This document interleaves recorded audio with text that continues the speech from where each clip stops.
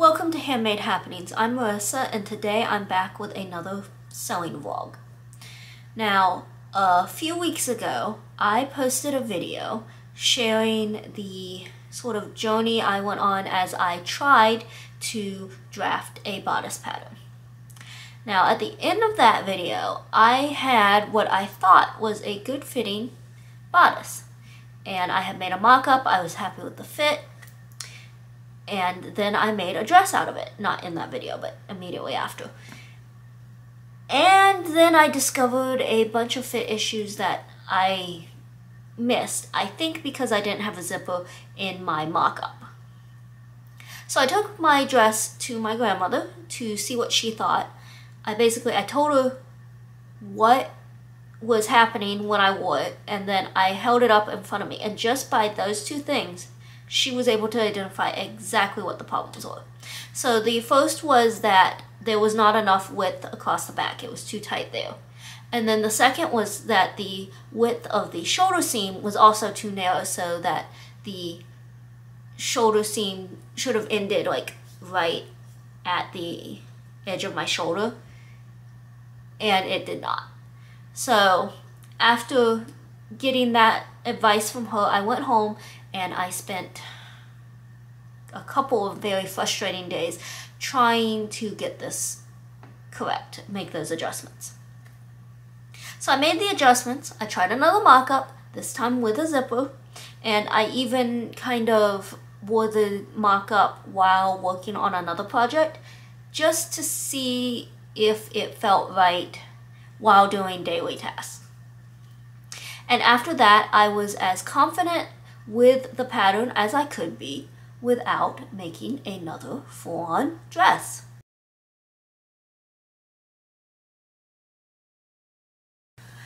So before I even drafted this pattern, I had 3 dresses, I believe, in mind that I was going to make once I had a decent starting place with a pattern. So I pulled out the second fabric that I had, which is this red and black cross-woven cotton shirting. I bought this bundle of fabric at farmhousefabrics.com. It was a 2-yard bundle. And the plan that I had for this was a very basic bodice top, so just the regular bodice with short sleeves, and a high-low skirt with a ruffle around the hem, and I had planned a flounce right at the knee, which was inspired by this skirt from the blog Melly Sews.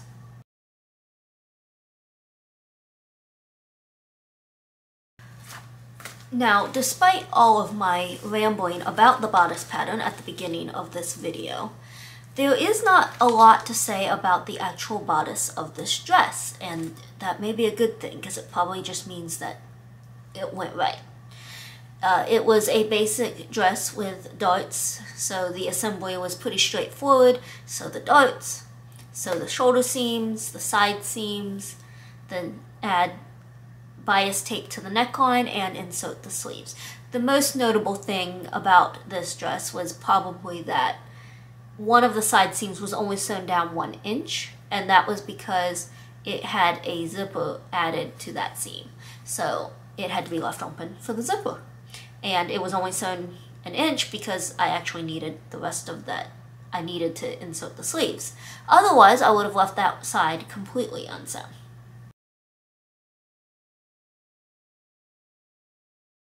However, the skirt was a little more complicated. So I chose a high-low style for this particular fabric, and I didn't really want it that long. So the first thing I did was just take a measurement from my waist to the highest point of the skirt, which was right above my knee, and then a second measurement from my waist to just below my knee, which is where I wanted the lowest part to be. There wasn't a lot of difference between the two, so I just cut the entire skirt to the height of the back of it.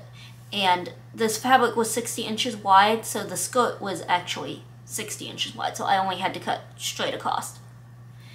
I then took that entire panel and cut it in half widthwise. So that created my skirt front and skirt back. And then I took one of those panels and shortened it to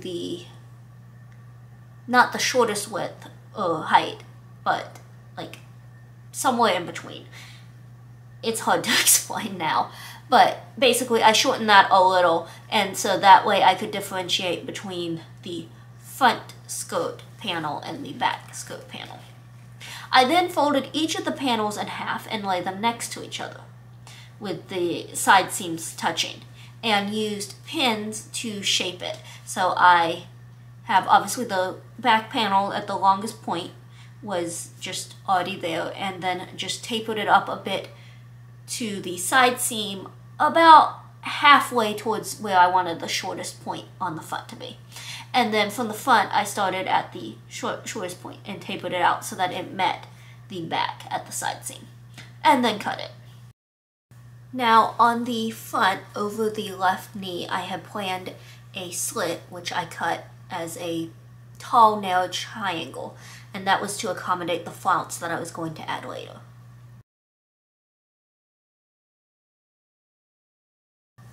So with all of the skirt shaping done, it was time to start assembling and attaching the skirt to the bodice.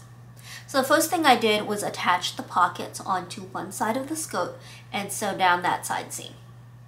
Now I only did that on one side because I planned this dress with a side zipper and a side pocket. And so that changes your construction method a little, especially when you have the zipper and the pocket both in the same seam. And I will actually have a video tutorial on how to do that coming out soon. But after that one side seam was sewn, I attached the pocket to the other seam, gathered the skirt, and attached it to the bodice. Once it was attached to the bodice, I then attached the zipper into that remaining side seam and sewed that seam closed. Once that was done, it was time to add the ruffle to the hem. So the first thing I actually had to do was level out my hem, because when I cut it, I did not cut it quite right where the side seams match. So I had to even that out and then set about attaching the ruffle.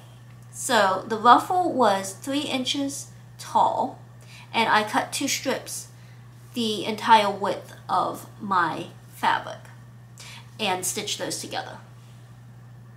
Because I attached it from selvage to selvage, that meant that those short ends were already finished. I didn't have to do anything with them, but I did have to hem the long end of the ruffle.